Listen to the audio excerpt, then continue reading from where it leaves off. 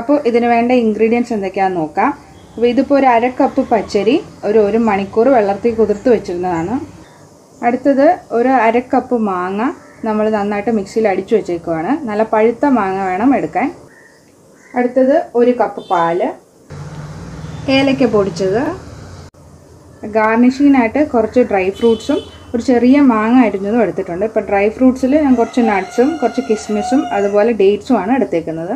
അതായത് ഏകദേശം 1 മണിക്കൂറോളം ഞാനിത് കുതിർത്ത് വെച്ചായിരുന്നു. ഇതിലേക്ക് ഒരു 1/2 കപ്പ് വെള്ളവും കൂടെ ചേർത്ത് നമുക്ക് നന്നായിട്ടൊന്ന് അരച്ചെടുക്കാം. ഒരുപാട് അങ്ങ് പേസ്റ്റ് പോലെ ഒന്നും അരയ്ക്കേണ്ട, ചെറുതായിട്ടൊന്ന് അരച്ചെടുത്താൽ മതി. നമുക്കിനി ഒരു പാൻ ചൂടാക്കി അതിലേക്ക് പാൽ ഒഴിച്ചിട്ട് അതൊന്ന് തിളപ്പിച്ചെടുക്കാം.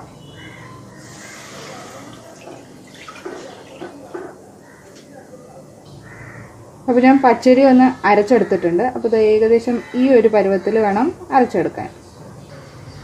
അപ്പോൾ നമ്മുടെ പാല് നന്നായിട്ട് തിളച്ച് വന്നിട്ടുണ്ട്. ഇനി ഇതിലേക്ക് നമുക്ക് അരച്ചു വെച്ചിരിക്കുന്ന ഇത് ചേർത്ത് കൊടുക്കാം.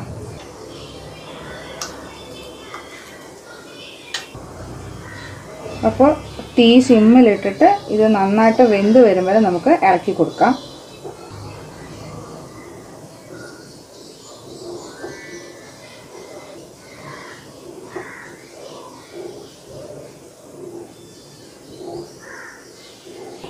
അപ്പോൾ നമുക്കിതിലേക്ക് ഇനി പഞ്ചസാര ചേർത്ത് കൊടുക്കണം.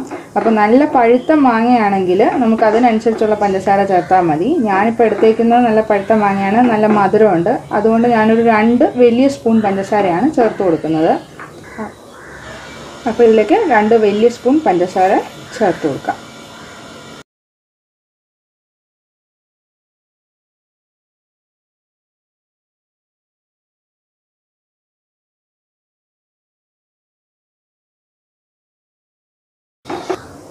അപ്പം ഇത് നന്നായിട്ട് വെന്തിട്ടുണ്ട്. ഇനി ഇതിലേക്ക് നമുക്ക് അടിച്ചു വെച്ചേക്കുന്ന മാങ്ങ ചേർത്ത് കൊടുക്കാം.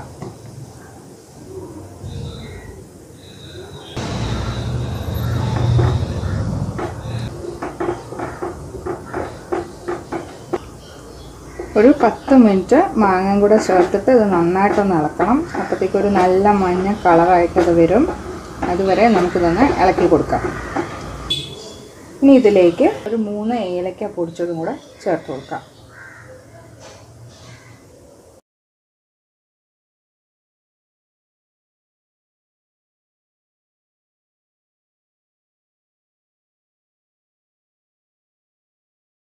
അപ്പോൾ നമ്മുടെ മാംഗോ ഫിർണി റെഡി ആയിട്ടുണ്ട്. അപ്പോൾ നമുക്കിനി ഇതിലേക്ക് 1 സ്പൂൺ നെയ്യ് ഒഴിച്ചു കൊടുക്കാം.